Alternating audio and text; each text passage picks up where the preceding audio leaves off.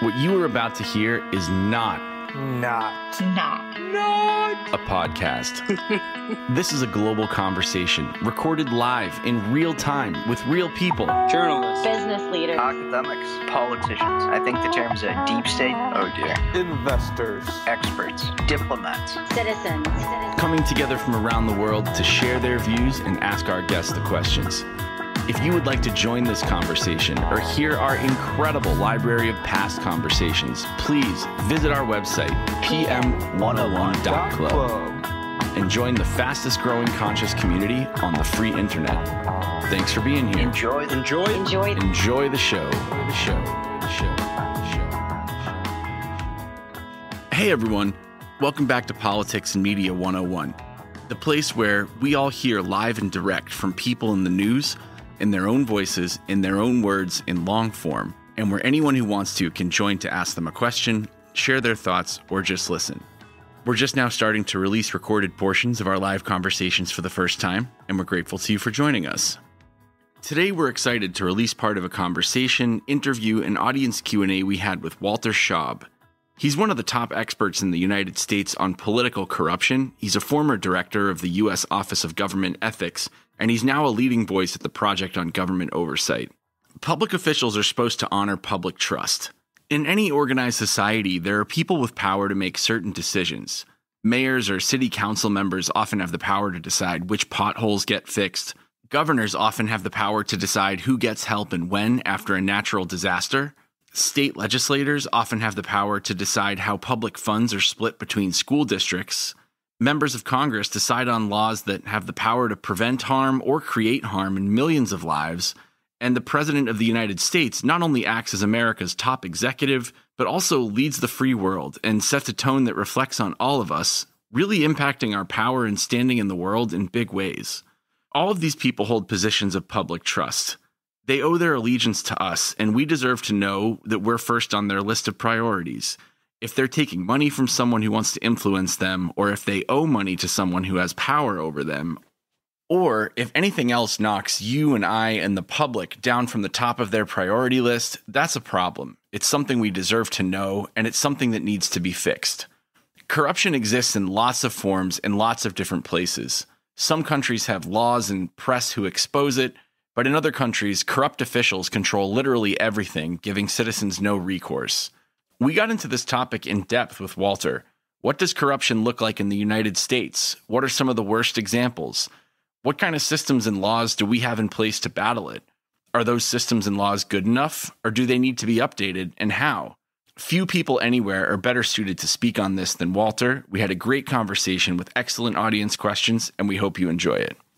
As always, if you like or dislike what you hear, if you want to find out how to join us live almost every day of the week, maybe ask one of our upcoming guests a question, please visit our website, pm101.live or pm101.club. They both work and will get you to the same place where you can find all that and more.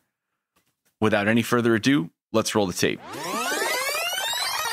Can you talk about something that we may not know about you, something from your upbringing or early career that really shaped your perspective on right and wrong and drove you into a career in government ethics? I think the thing that most fits that description is growing up with a father who worked in the federal government and seeing him go off every day feeling proud that he was serving his country. And it just really created a sense in our household that service is really important, and being engaged in this democracy is important, that it's not a passive kind of thing. And that led me to always want to go in the government because I felt like I wanted to contribute. I wanted to go to work feeling at least like I was working for the good guys and was focused on the mission, and sort of chose a series of assignments once I got into government, led me to the Office of Government Ethics. And then while I was there, I really got focused on presidential nominees because I was really interested in making sure that the people with the most power to do harm resolved their conflicts of interest and committed to doing it in advance. So that's really the road I went down. And Frankly, I always thought I'd spend my entire career in government, but that kind of became impossible after 2017. Yes, see, there was a big big to do about your resignation. I mean, we can get into that in a little bit.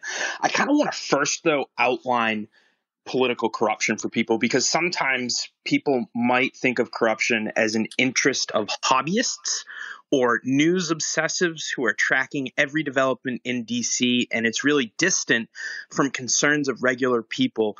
But corruption has real world impacts. It can change how effective public services can be, or if public resources are used in the public interest. Can you tell us why corruption should matter to the everyday American who maybe doesn't have time to follow the news or doesn't work in government? Why should they give a damn about political corruption? We give the people who lead our government great power over our lives. They ask us for it, and through election or others, they get it. So they owe us their sole and undivided loyalty as they're performing their work. The kind of corruption we think about most commonly would be conflicts of interest. And that a way to show you how that might hurt is think about this recent pandemic. It should be very concerning to people if, as the last administration and the current administration are scrambling to try to save lives and put to an end a virus that has killed now, about 700,000 Americans. If the people making those decisions had a financial interest in one company or another doing better, and they might make decisions that would benefit that company and increase the value of their stock, and it might not be the decision that would protect us the best, and people could die. So it became very important and remains very important to make sure that the people who are making decisions in this crisis don't have financial interests. We see things like people in Flint, Michigan being poisoned by lead in their water, or forest fires in California. And you want to make sure that people making those decisions don't have financial interest in the thing they're deciding. I think we also sometimes define corruption too narrowly, and we just think in terms of bribes or conflicts of interest. And I think we need to think in terms of corruption being the abuse of entrusted power for private gain. And that then leads us to a lot of other things being potentially corrupt. If you want to live in a free society where the people in government are representing you and making decisions in your interests and not their own or some other group other than the nation as a whole, you need to care about corruption, because these decisions will directly impact your life. We see in countries where any kind of anti-corruption effort has completely collapsed, that bridges fall down and people get poisoned. We saw in Libya that massive explosion that took down a gigantic building and was felt across the city. These are the kinds of things that happen as a result of corruption. I also think that when one group dominates, say, for instance, a racial group like white people, then the country isn't representing all people. And so we need to be very concerned about things like voter suppression that are targeting people of very vulnerable groups. We don't tend to talk about that as corruption, but I think we should, because the power being entrusted to these leaders isn't being used for all of the people they're supposed to be representing. They shouldn't be representing just their voters. They should be representing the people in their jurisdiction who've turned their lives over to the care of these public servants. So you just gave a great example of policymakers or people in the executive branch. It's not a good thing if they can profit off of select companies. And we have a current case going on right now, Walter, which blows my mind. Senator Richard Burr, for everybody in the audience, infamous traded key stocks soon after a classified Senate briefing in the early days of the pandemic. The classified briefing, folks, was going into the depths about how dire and drastic this pandemic could be. The next day, he picks up the phone and he calls his stockbroker. He calls his brother-in-law. To many in the public, this looks like clear insider trading, Mr. Shaub. Why isn't Senator Burr being prosecuted? And more specifically, I know that you're not like involved in the case literally. How do we prevent this from happening in the future? Is it a problem of legislation, enforcement, or is it both? So, I want to be careful in talking about Richard Burr specifically because this is a matter that should be investigated. And if it is, he'll be entitled to the presumption of innocence until proven otherwise.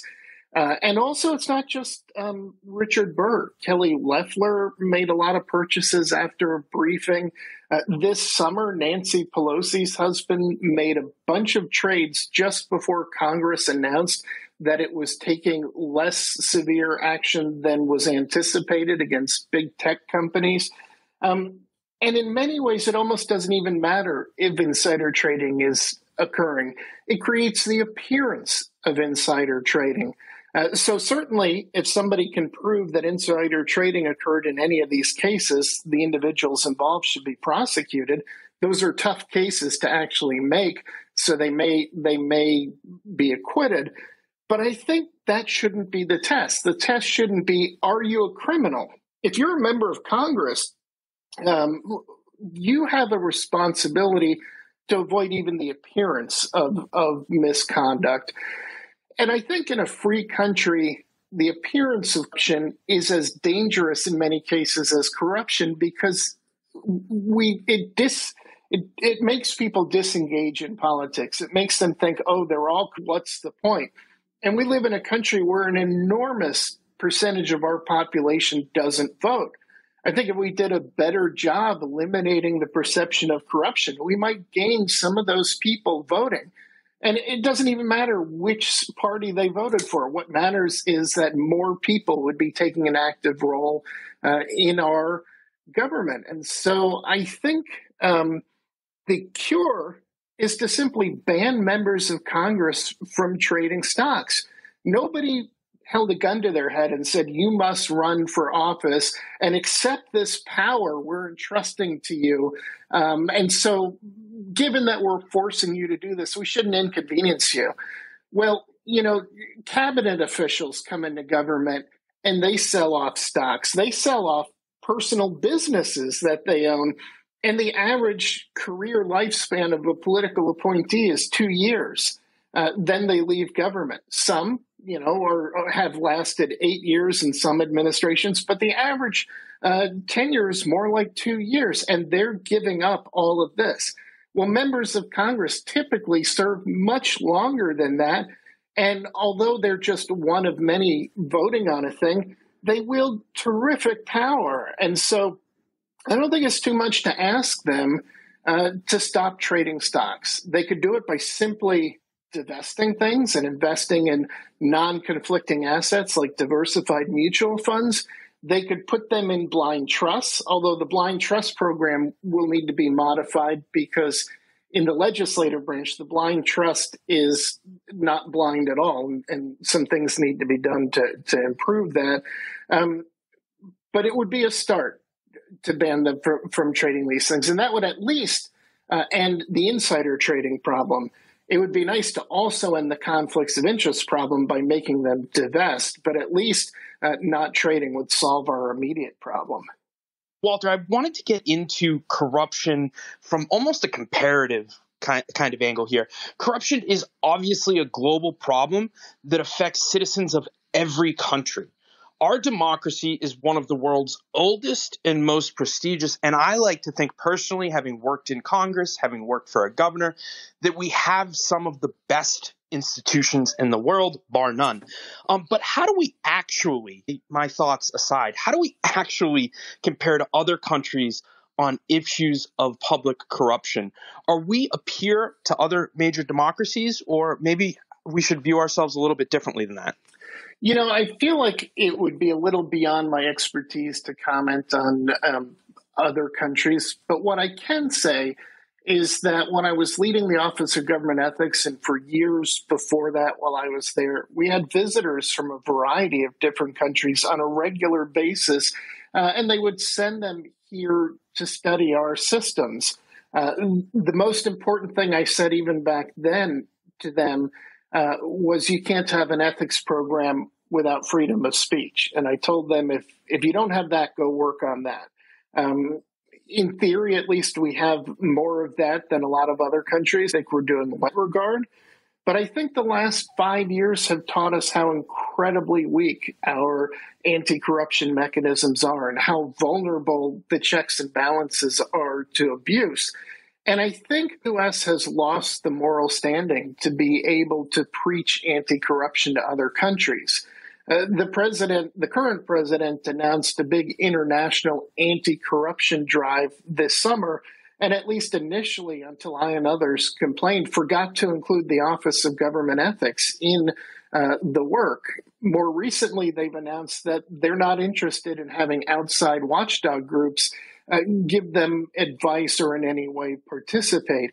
And they've made no effort to push for reforms. So our systems continue to be absolutely as weak as they were during the last 4 years and are just awaiting for another abuse down the line of equal magnitude. And the problem is the systems we have, we're not holding up well, and few that remained were beginning to crumble at the end of the 4-year period. And I think the next time around, it will be in the exact same state that it was.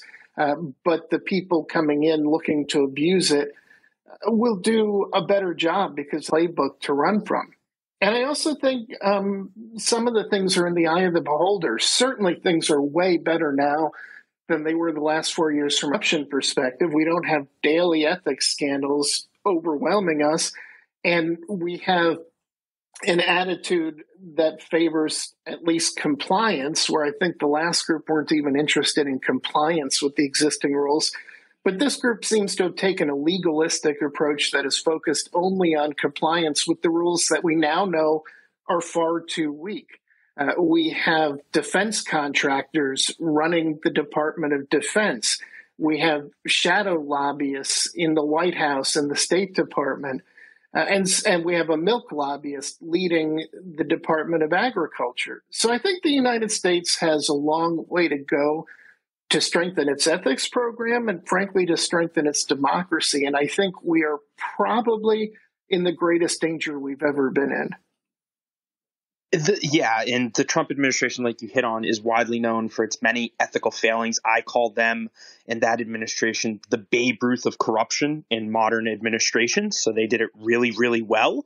But you've also been a big critic, just like we just heard right now, of some of the new Biden administration's ethical lapses or precarious positions.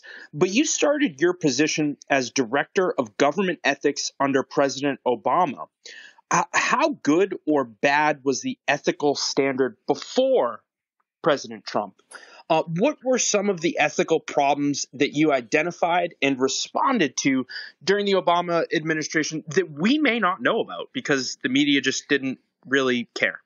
So I think the problems that we saw during the Trump administration were not necessarily problems Trump created, but problems that Trump exploited.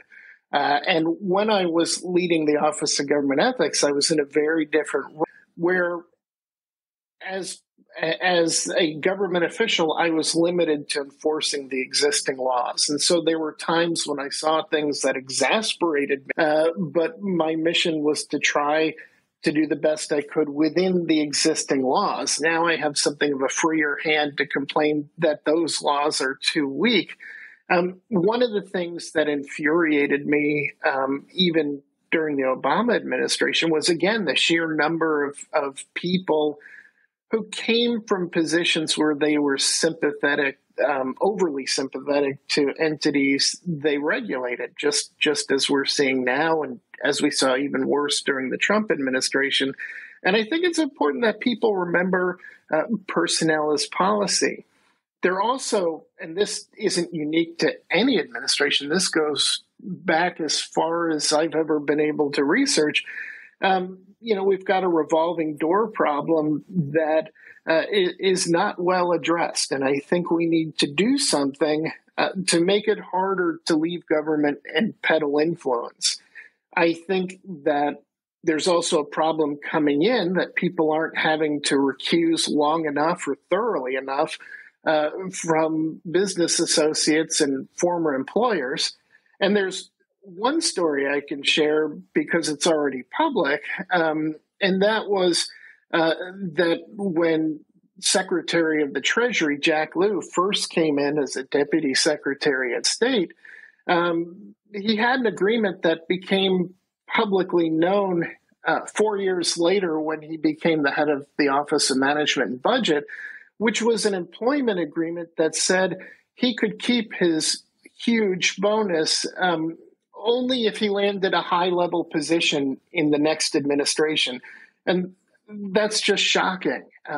That kind of golden parachute payment, it's legal as long as you get it before the day that you start, but it sure looks like somebody's handing you money to buy your loyalty as you're about to become a government official with influence over their lives. And maybe not to that degree, but we see similar things all the time in the Bush, Obama, Trump, Biden administration, people who have unvested stock options that are supposed to expire as they leave their current employer. But the employers are waiving that requirement when they go into the government. And so they're effectively giving them a gigantic payment to go into government. They vest those stock options and then the people can take them with them. So I think there's always been these kind of problems.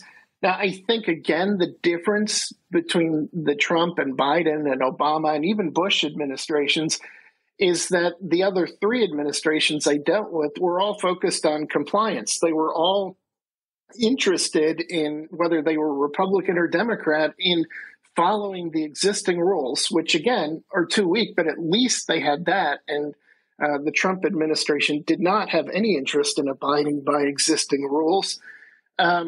I think in the Obama administration, particularly during the first 4 years, there was a real tone set from the top that ethics really matters. And unfortunately, we don't have that in this administration. What we have in this administration is that compliance matters, which is different than ethics. Compliance is avoiding rules that make you, avoiding breaking rules that would make you a criminal or a rule breaker. And that is not daring to reach above the minimum that's allowed. So again, it's a huge improvement over what we had, but we're not even back to what we had during the Obama administration, which in my view should have been stronger to begin with. So I feel like Trump lowered the bar and everybody's just content now with better than Trump, which I really don't feel should be the standard. Thank you for that and for everybody. So my first job out of school was a lobbyist for a Fortune 400 agribusiness company. And then I went into Congress to work for the congressman representing the second largest agriculture district in the United States. And while I didn't have a golden parachute like Secretary Lew, contingent upon government employment, you could definitely feel that your knowledge was shaped on your experience in the private sector. So the revolving door is something that is very, very, very important and that we should all focus on. But I wanted to get into the fact that some ethical guidelines are written into law, but we also rely on a system of norms that are enforced voluntarily by public officials. In the Trump years, which we just discussed a little bit, we saw the weaknesses of many of these norms, which could easily be discarded by officials who don't wish to follow them. Now, while you are an expert, you're obviously a patriot, you're going through and giving us some great information. I want to pick your brain on what you think the norms that most need to be codified into law are and where you would start in doing this. So I think the first thing I want to do is give a little bit different perspective on that. We saw Trump blow through a lot of norms And even in this administration, with a Biden family member money off of his relationship to his father, we see some norms that were broken in the last administration not being restored.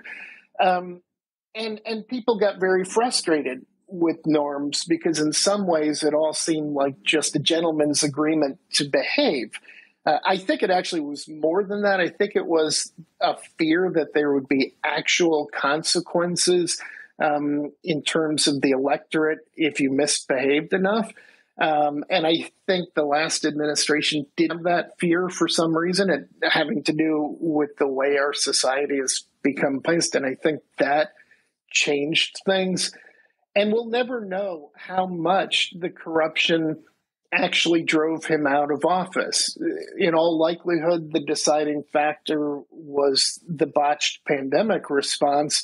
But I think the corruption gave a challenger a chance that a challenger wouldn't have otherwise had.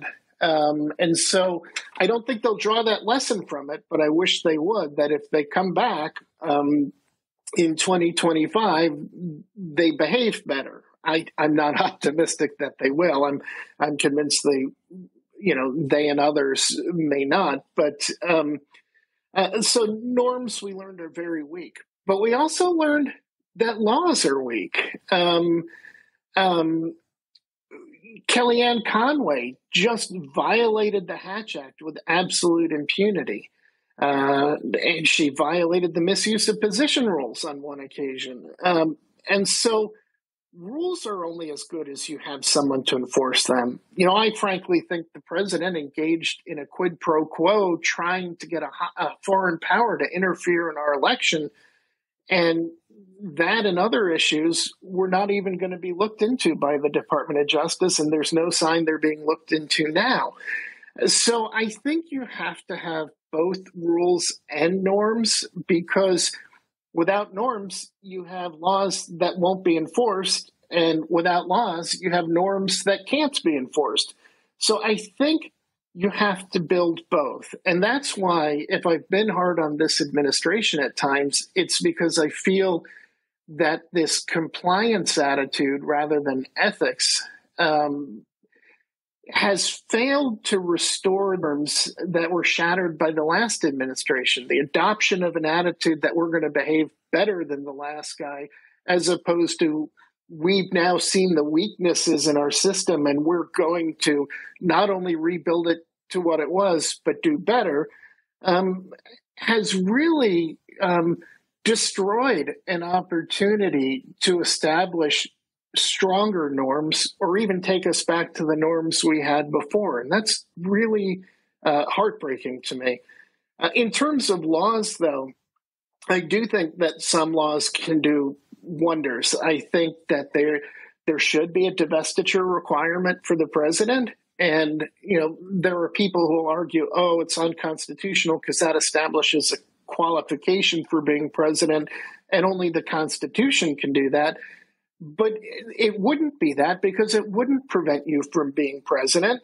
The penalty would be forfeiture of the assets. You sell them off and reinvest in things that are not conflicts, or we just take them from you.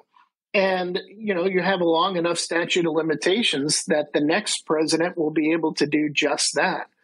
We could have disclosure of tax returns so that we could look for tax fraud. We could have rules on self-dealing that prevented the president and the president's appointees from doing business with the government. We could require candidate ethics plans so that when they file their first financial disclosure reports, candidates tell you exactly how they're going to manage their conflicts when they go into government. And while people can scoff because what that would mean is it would be fairly non-binding, but what it would do is if you had to disclose it at the beginning of your campaign while there are other candidates of your own party standing on a stage, they could pummel you for a weak plan, and you'd come back to the next set of debates promising a stronger plan. And that could create some pressure because people aren't going to be willing to change parties. They are going to be willing to change primary candidates. We need to restore congressional power. And I think, again, one of my criticisms, not only of this administration, but those that came before Trump, is that all presidents in modern times have sought to expand presidential power at the expense of legislative power. And unfortunately, the balance has shifted so much that Congress is utterly powerless. And I think we need, for instance, a mechanism to be able to enforce congressional subpoenas and an expedited judicial process. I mean, the Don McGahn subpoena wound through the courts for 2 years, and the current president forced this Congress to settle for a closed-door deposition, and nobody read that deposition transcript. I think we need to strengthen DOJ independence by requiring some reporting and a log on communications between the White House and DOJ. We need stronger whistleblower protections because whistleblowers are the patriots who defend us against corruption because they have inside knowledge. We could tighten the revolving door. And I also think there should be mandatory divestitures, not for just the president, but for all president's top appointees. And then I'll just throw out one more. I mean, I've got a list that I could go on for hours with, but one more just to shake things up a bit is I think that people don't often think of civil service protections as ethics rules, and yet they're some of the most effective, important ethics rules there are, because we have a law that says a career civil servant can refuse an unlawful order. Now, unfortunately, the people at the Office of Management and Budget failed to do that when President Trump told them to extort Ukraine. But I do think that there were other cases where they were less reluctant to do things that were questionable, particularly at the Department of Justice, both not only at the career level, but as we're now learning at some of the political level as well. And so I think, and Trump was aware of that, which is why he had these attacks on what he called the deep state. But that administration was very inept, fortunately, and they really didn't know what they were doing. And they didn't figure out how to destroy the civil service until late October. And by then, the people who would have had to implement an order that he issued didn't have time to accomplish it. But the next president who wants to destroy the civil service and replace a merit-based civil service that's loyal to the country and to the Constitution with political hacks like we had in the 19th century under the spoils system, we'll have a roadmap to do it unless Congress amends the laws that Trump exploited. And so far, they've made no effort to do that. So we should all be very alarmed about the lack of legislative to protect us from some of what we saw before. Can we get to a framework for anti-corruption action that's actually workable? Yeah. Considering especially that members of Congress have to write this stuff. So I haven't lost hope on that front. The window is certainly closing, but it's not over yet. For one thing, it should be a bipartisan focus. I know that some in Congress are resistant because they think it's of Trump, or they think that Trump won't be able to abide by those rules if he comes back in 2025. But they should like it because they don't like the current guy. And so this would give them more tools to conduct oversight as well. It's good for the country to have the two branches in tension and have checks and balances that we learned about in grade school actually be real. And so, there should be a bipartisan focus on government ethics. And I think so far nobody has been able to persuade the people who are opposed to it that it's coming from a nonpartisan place, that this is as good for them as it is for the other side, because everybody will be playing on the same playing field and everybody will have tools to hold presidents accountable in the future, including presidents they don't like.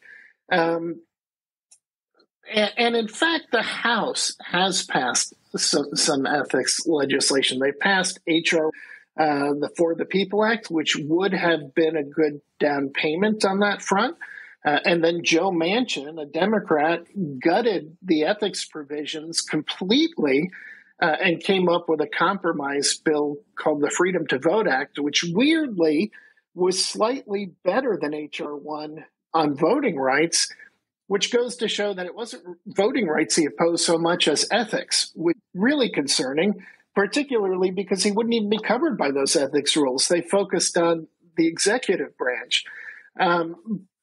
But the administration was never excited about the ethics provisions of H.R. 1, and there may have been more going on behind the scenes, for all we know. I think that ethics legislation would have had a better chance if it had been championed by the president, just as I think voting rights would have had to been championed by the president instead of focusing on roads and bridges. It's not that I don't think the other things are important, but without voting rights, none of those things will last. And without ethics, democracy may not last. And so I think that, and I don't know where it comes from. It could be a cluelessness. It could be, this thought that the world is the same as it was in 1991 or 1971, but it's just not. We are in uncharted territory here, and democracy needs some fortification. So we need leadership. We need leaders. The House has been doing its part. There's another great bill called Protecting Our Democracy Act that was supposed to come up for a vote this week in the House. I think it's been postponed, but watch for that, because that is an incredibly important act that will do some of the things I said, including strengthen congressional subpoenas and limit some of the powers of the president. And so there are people working on it. And I happen to know there are people in the Senate who are very focused on government ethics. There are some in both the House and Senate who are focused on addressing congressional stock trades. It just so far isn't a majority. Now, we had a very different situation after Richard Nixon. In the wake of the Watergate scandal, we had a wave of reforms that were at that time championed by Jimmy Carter, so the president was very active in pursuing them. And Washington, being the town it is and always has been, when I was at the Office of Government Ethics, they had a box full of news clippings, which before I left we scanned, so they're still safely there, but a box full of news clippings from the late 1970s with people in D.C. going hysterical over the fact that the creation of the Office of Government Ethics and the passage of the Ethics in Government Act would mean an end to democracy, because good people wouldn't be willing to go to Washington if there were lots of ethics rules and a morality police running around monitoring them, which, by definition, they weren't really good people if they were afraid to go into government because there are ethics rules. So that was fairly laughable. And Congress wound up passing a bill that was more about doing a reset on the ethics and made some real improvements, but definitely did not go far enough.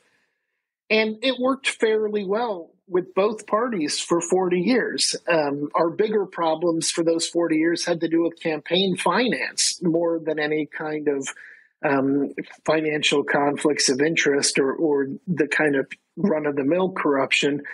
But like anything, it needs a reset. It's like a wheel that's, attached to something that you give a spin and it runs out of momentum and it needs another spin. Well, the window of opportunity for that was in the wake of the Trump administration, particularly because the current president ran on an anti-corruption platform, and his written platform talked about legislative reform. It was one legislative proposal after another, and we've seen no sign of it in the Senate.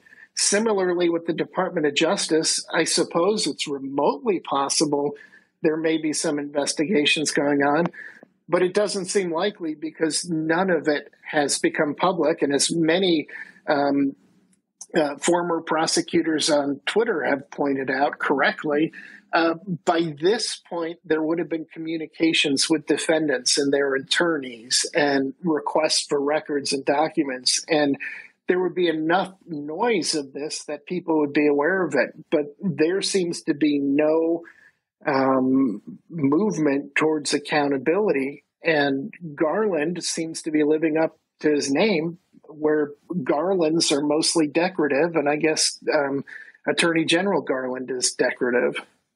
The last question for you, and this just boggles my mind, Walt. When Governor Bob McDonnell of Virginia was convicted of public corruption, the Supreme Court unanimously overturned the conviction. This just wasn't Thomas and Alito. It was the left's heroes of Ginsburg and Sotomayor. Has the Supreme Court made it impossible to prosecute some crimes like bribery? And will the court stand in the way of new ethics reforms?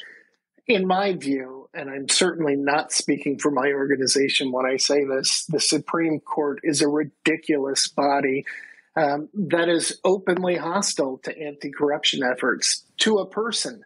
As you say, it was a unanimous decision. The only thing all of these members agree on is that they hate anti-corruption laws.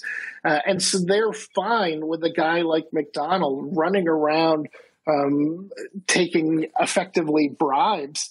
And they let him off on a technicality. One of the aspects of the decision was focused on the term official act, because you're not allowed to take a bribe in exchange for an official act.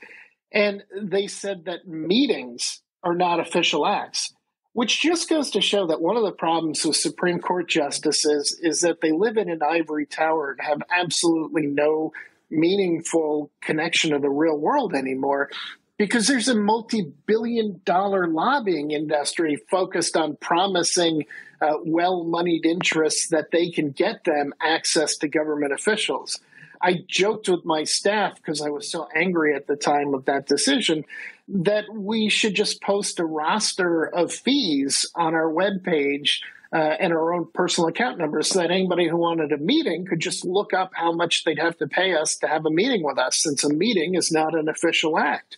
And that is one of the biggest obstacles to reining in corruption in this country, is our broken Supreme Court.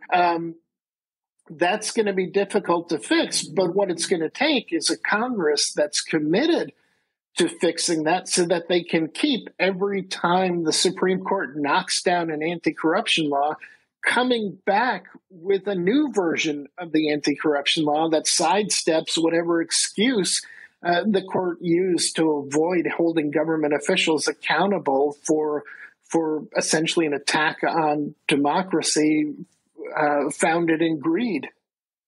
We're going to start with Stephanie first, and then we will go to Marilyn. Stephanie, over to you.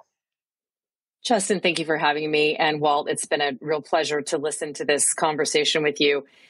Look, I think, as a former Republican political consultant that has gotten Republicans elected at all levels of office and joined the forces of the Lincoln Project during the 2020 election, it was not a partisan decision on my part. It was a decision about protecting this democracy. And for those of us that are students of history and politics, it felt very clear. It still remains clear that our democracy is hanging in the balance. And if we did not receive enough warning of that, then I think people aren't paying close enough attention, not to mention this pandemic that continues to rage on. And I wonder, Walt, from your perspective, I've listened to some of your commentary, but you're right. It is the role of Congress, indeed, to sort of police their own. And I think that both sides, at least on one side, does say it in the quiet, I hope at night, understanding what's happening with our democracy.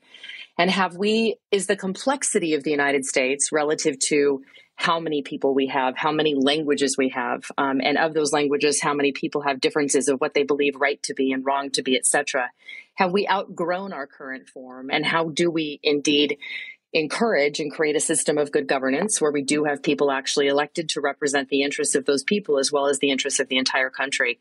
Have we outgrown it? Have we gotten too complex? Walt, I'm just curious about your thoughts on that. Yeah, thanks, Stephanie. Great points. I personally think that there is a path forward where this country has a future still before it. And they get there if more people get engaged in the work of democracy. And I think one thing we saw during the last 4 years was more and more people turning around and looking at what was going on and finding ways to get involved. And I think we need people running for office, hopefully from both parties, because I would like to have two functioning, viable parties in this country again. Running for things as low level as school board or county administrator or town council, all the way up to the higher level positions. I think also people need to be willing to protest. I think people need to be willing to put pressure on their members of Congress with phone calls and emails and all of these things and writings. And while they may at times feel disconnected and hopeless because these members of Congress are well insulated by both gerrymandering and campaign finance laws, it's not necessarily them you're trying to persuade. This is a longer fight. And what you need to be doing is trying to persuade other citizens to get involved in democracy and find a path forward, even for differing viewpoints from the right to the left, because we need two viable, functioning parties, I think also some of the complexity baked into our governmental system that makes us different than a lot of European countries is both a curse and a blessing. On the one hand, it's a curse because it can be frustrating and inconsistent and slow and have many people with a say in things wrestling. On the plus side, it means that the central government, when it runs amok like it did for 4 years, doesn't have total control. This isn't France. The provinces are departments of the federal government, of the central government. Here we have multiple governments. And so it's both a strength and a weakness. And I think we just have to learn how to function within the existing framework.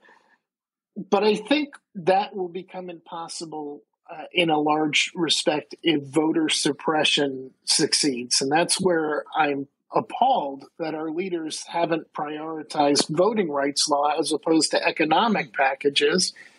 And I think the public has a role in putting pressure on our leaders to get serious about voting rights. And I think even if we fail there, I'm outraged by what was attributed to the White House, the statement that, you guys are just going to have to out-organize voter suppression. You can't out-organize a law that lets partisan legislators decide the outcome of an election in a state. But again, I think it's important to remember there's hope to be found in the fact that a majority of Americans aren't even voting. And while voter suppression accounts for some of that, I think despair over corruption and over a feeling that government isn't responsive to them has driven a lot of people not to engage. And this is where, again, it's not necessarily the elected officials you're trying to persuade. It's your fellow citizens that if all Americans voted, the one thing we know for sure is that both parties would transform significantly because parties cater to voters, and who is voting would change if everyone votes. So I don't think all is lost. I have my dark days where just, we all have a hard time feeling like there's hope. But overall, I still feel like there's plenty of fight left in the American people and plenty of hope left for democracy. Thank you, Walt. Justin, thanks for having me.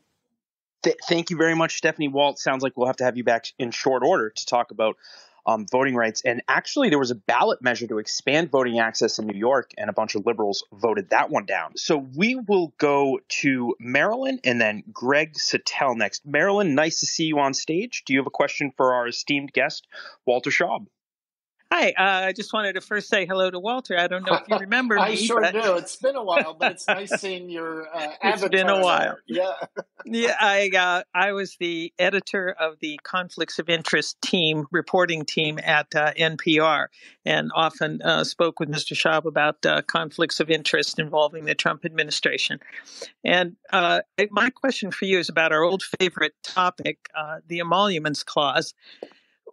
You know, when we talked a lot about this back in 2017, there were groups that were suing the Trump administration or President Trump over the idea that he was clearly violating the emoluments clause. That's the part of the Constitution where the founding fathers wanted to make it very clear that they did not think that a president should be profiteering.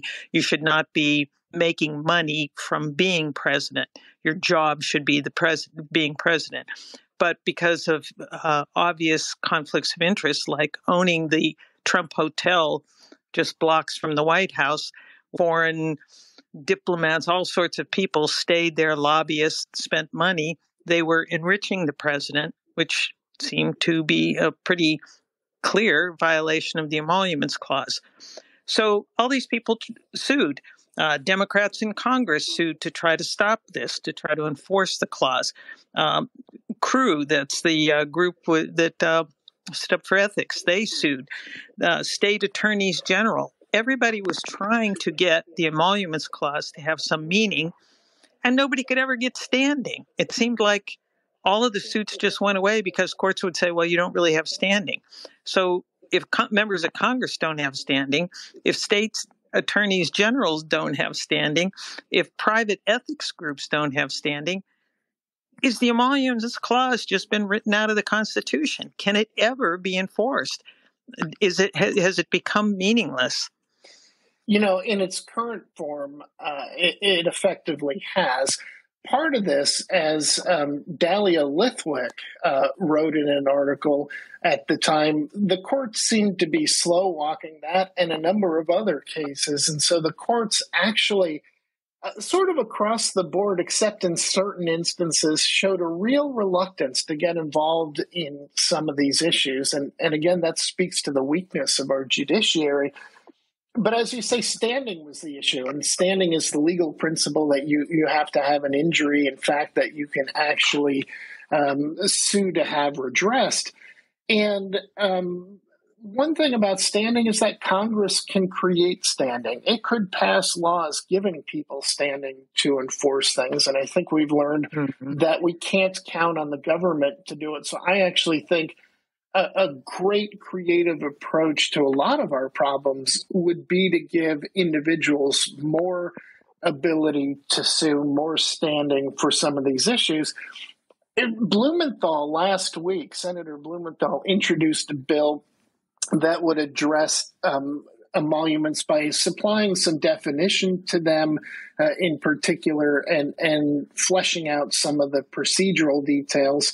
The Project on Government Oversight and Protecting Democracy and a couple other groups got together and wrote an even more comprehensive version.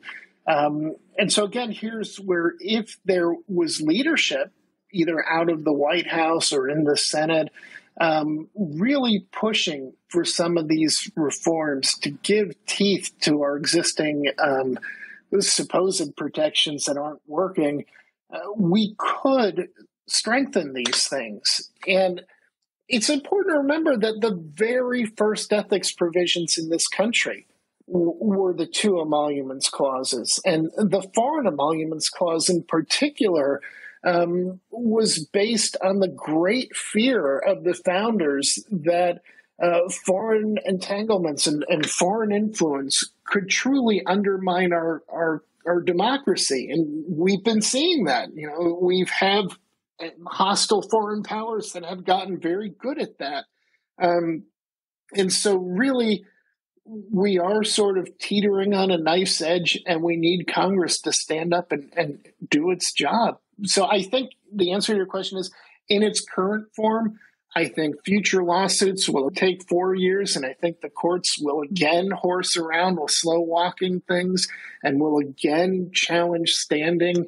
unless Congress passes some legislation. And there is at least Blumenthal's bill, and the Protecting Our Democracy Act, which I mentioned, also addresses emoluments. And so there are legislative efforts. There just isn't the political will to push them over the threshold yet.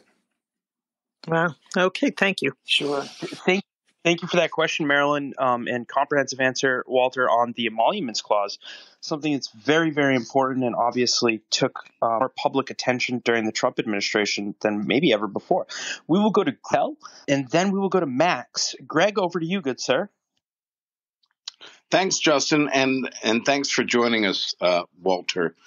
You were discussing before the interplay between rules and norms. Isn't it also true that during the Trump administration, old rules became strengthened by new norms, specifically the FARA Act, the Foreign Agents Registration Act, which had never really been enforced before Manafort. What potential do you think there is for other old rules besides FARA to gain new strength from new norms? You know, that's a really great example. FARA is one of the few things that we saw gain life during the last administration in response to it. That, again, sort of goes back to the civil service rules protecting some of the career people who were pursuing that, although, of course, there had to have been some appointees supportive of that effort. I think, again, it's crucial, though, to strengthen some of these civil service protection. We can see more of that. I think also there are choices that are made that don't have to be set in stone.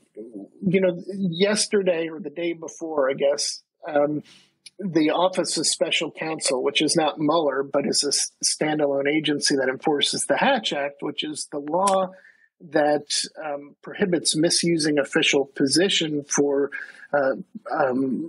to influence an election. That office issued a new finding that 13 officials had violated the Hatch Act, and it did a couple good things in the report. The agency normally drops investigations when people leave government, but that agency decided to go forward with these 13 investigations. And it laid out in great detail some of the weaknesses with its authority and made some proposals for legislative reform, most of which I agree with, a couple I disagree with. But unfortunately, that report did something else, and it doubled down on the position of the current special counsel that it was just fine to hold the nominating convention, the RNC, at the White House, which was possibly one of the most shocking, appalling sights of the last administration. It looked like something out of Belarus or some other authoritarian country and should never have happened. And frankly, I think the legal framework is strong enough that the special counsel could have done more to shut it down or create at least a real dilemma for the people who wanted to go forward. And I think he got scared and didn't pursue it. I think I would like to see the next special counsel, because this one's term is going to run out, take a stronger stand on that issue and not be bound by the incorrect decision on that. And if that happens, I think we could see a special counsel's office do more to try to disrupt an administration trying to hold that kind of event there. In terms of us, that I think we could see more of, possibly a lot of the criminal provisions that the Department of Justice didn't pursue. You're not going to see a Department of Justice pursue any president, at least certainly not while they're in office. But we did see them enforcing campaign finance laws against Michael Cohen, and they identified as his co-conspirator Individual One, who to this day is roaming the streets free. It was bold of them to go after Michael Cohen. And I think there may be other laws that the Department of Justice could pursue if it successfully insulates itself. I guess the truth is I'm hard-pressed to think of too many others that I could see going the route of the FARA Act, but it's a really good question, and it gives me the idea to maybe start thinking about that over the next couple of years before we ever face a dilemma like we had the last one. So that's a really great question, Greg, and I think it's something worth really thinking about. Thank you very much, Greg, with that great question there about FARA and Paul Manafort and how we should view it moving forward. We will go to just two more questions, then we will end it. We will go to Max, and then we will go to Sequoia. So, Max, over to you. Hi, Walt. I wanted to ask about the issue of shadow lobbying, which I think has to do with the distinction between lobby groups and consultancies. Consultancies don't reveal their clients like lobbying groups have to, and if those clients are corporations, which they often are, corporations don't really discuss who offers consulting work for them. And when you have the Biden administration taking this kind of legalistic approach of disclosing, the bare minimum that's required by the law, it's very hard for the public to get much sunlight on what's really going on there. So I was wondering if you could talk about how this is playing out in the administration. I know that they have talked about instituting like a 1-year ban on shadow lobbying once you leave the administration, but I kind of wonder if maybe the bigger issue is coming from one of these groups and going into the administration in the first place. Yeah, that's Thanks. a great question, Max. I agree with everything you said. The idea of shadow lobbying is itself sort of a murky concept, and maybe we all use the term differently. I agree with how you defined it. It also sometimes is individuals who work for a consultancy that go and advise corporations on how best to persuade the administration and who to contact and what to say, and how to package it based on priorities that the advisor knows an administration has. And frankly, that also is peddling influence. That is taking insider knowledge and using it for financial gain when you leave. And the rules aren't going to prevent that. So even on the way out, the thing has so many workarounds. But it is even more troubling when they come in. And the lack of transparency, by the way, is a choice the administration has made. For instance, when Anita Dunn from the consultancy SKDK came in, they brought her in as a special government employee and set her pay below the level at which she would have to file a public financial disclosure report. So we're all in the dark as to what conflicts of interest she had. Yesterday, another employee from SKDK announced that he's going into government and to work in the White House counsel's office, and he's not even quitting his job with SKDK. He's going to take a leave of absence, which means he's not even quitting his day job when he comes in to influence government and then goes back out to that firm and peddles influence. We saw something like that in the last administration with Kurt Volker, whose name people may know because he was the Ukraine envoy who featured prominently in the first impeachment hearing of Trump. And he didn't quit his job at BBG, which had as clients Raytheon, which made the Javelin anti-tank missiles that Ukraine wanted to buy, and that Volker was active in trying to persuade the U.S. to sell offensive weapons. And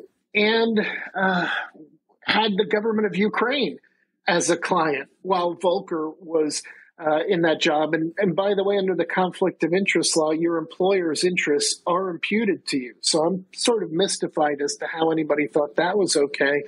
I have some confidence that this administration, with its compliance attitude, will at least keep some of these SKDK people from working on matters directly affecting the financial interests of SKDK or meeting with SKDK.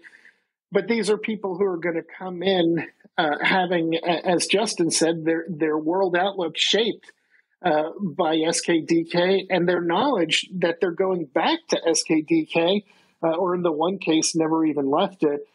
And that's got to have an influence on how they give advice and what policies they're going to push. And we have no transparency as a result of the choice the administration made to conceal their clients from us. I find that deeply troubling. I was glad that Biden's executive order added the shadow lobbying piece. Some members of Congress, like Elizabeth Warren, have been pushing for that kind of thing. But as you say, they didn't do it on the way into government. They did it on the way out. Similarly, we have defense contractors running DOD and running the Air Force and maybe other positions. Those are the two that jump to my mind at DOD.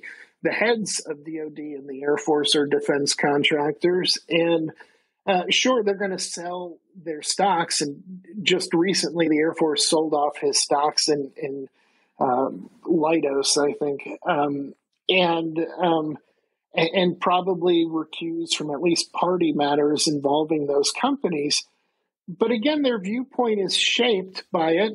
At least Austin, who leads DOD, agreed that for 4 years he wouldn't go back, but no such commitment has been made by other top policymakers at DOD. So it isn't even just the shadow lobbyists. We got to take a look at corporate officials going agencies their corporations contract with or are regulated by.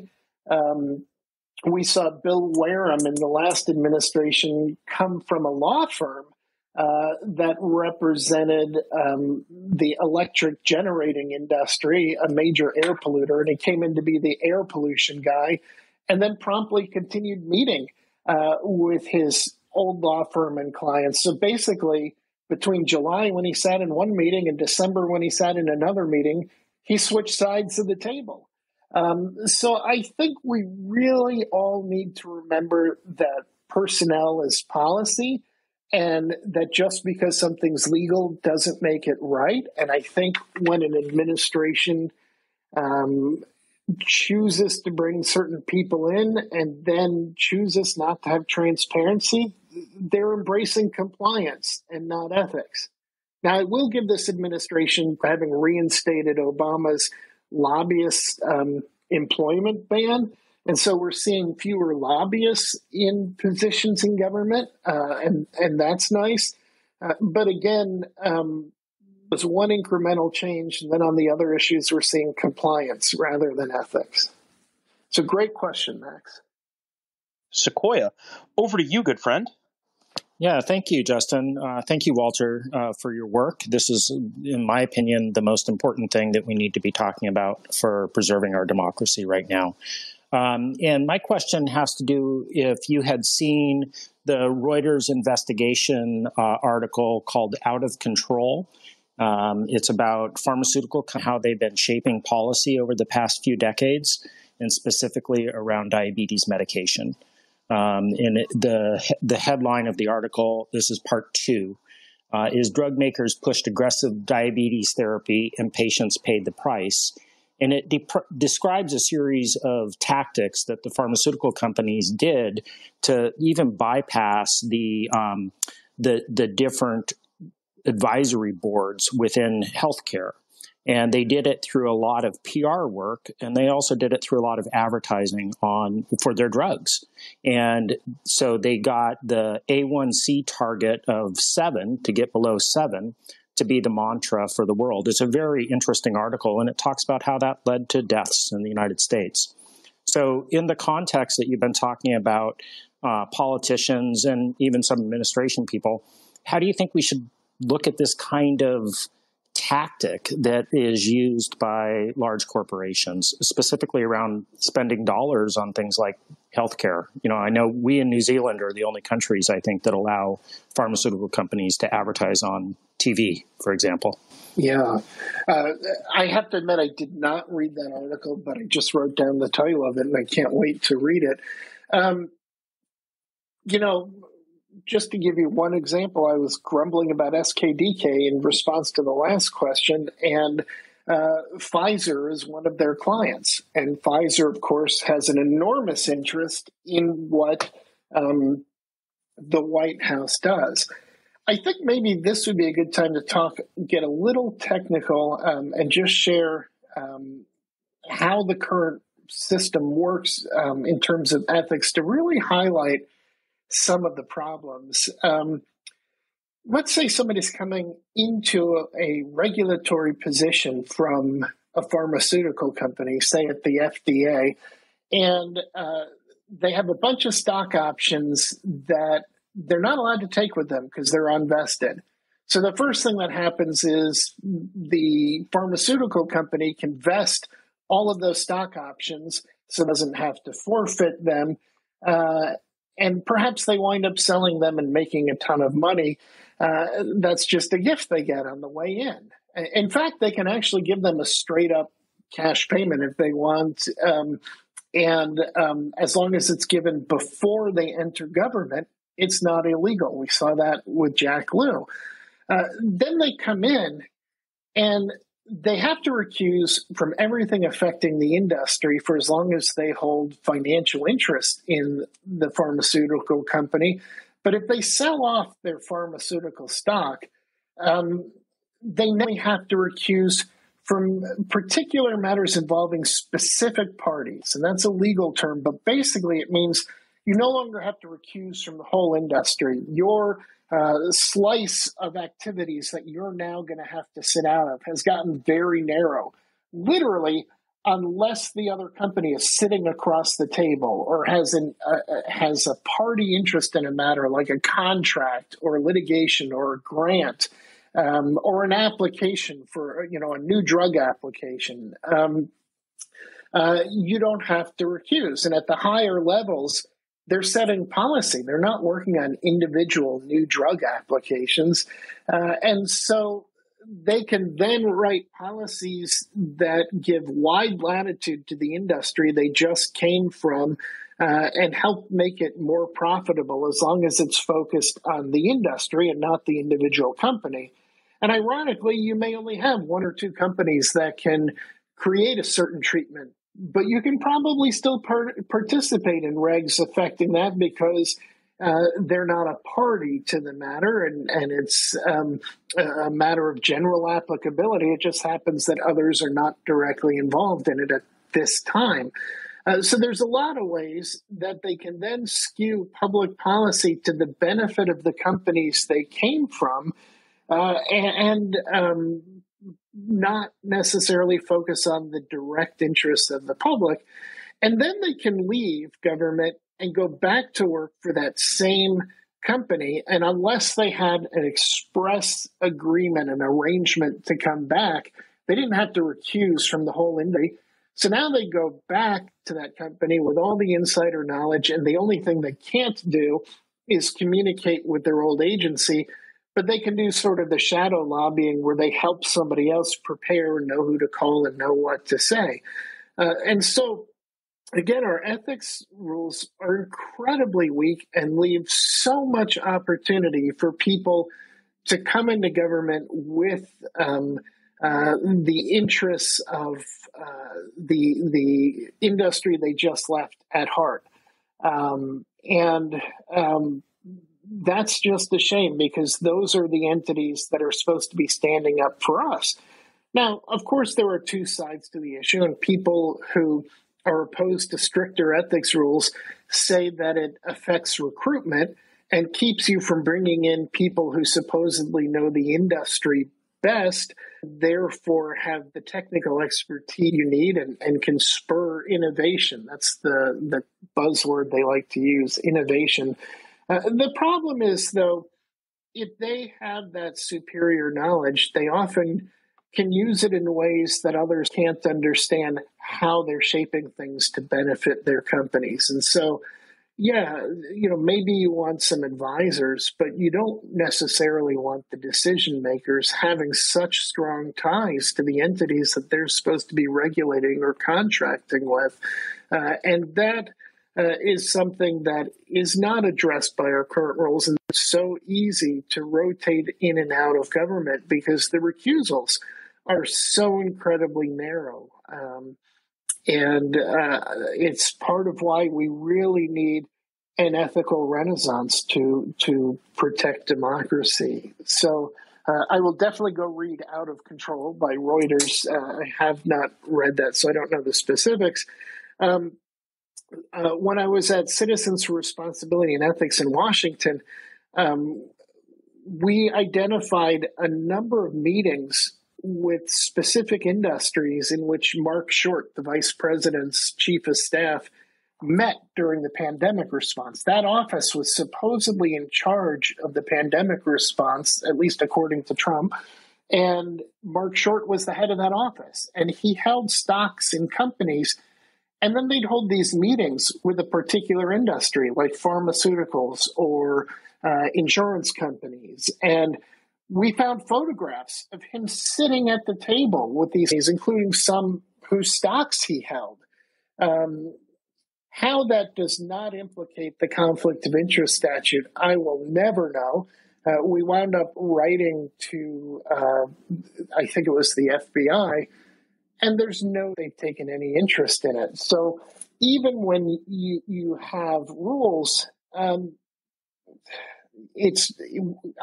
have always found the Department of Justice and the FBI supremely uninterested in the conflict of interest rule, except for lower level employees. They'll prosecute the regional office's administrator who hires her kid's moving company, but they won't prosecute a chief of staff with real power to affect the transition, the pandemic, who's sitting across the table from companies whose stock he holds. They're talking the best ways to respond to the pandemic, and human lives are at stake, and people are dying by the hundreds of thousands.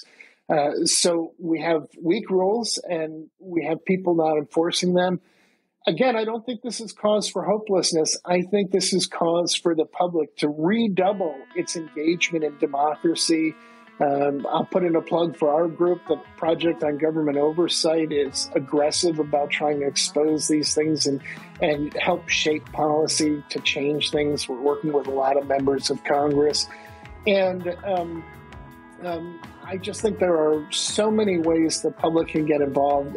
And I think all of this is not cause for despair, but cause for outrage and cause for the public to get more deeply engaged in the work of democracy. So don't give up hope, but be mad as hell. Well, that's all we have for you today.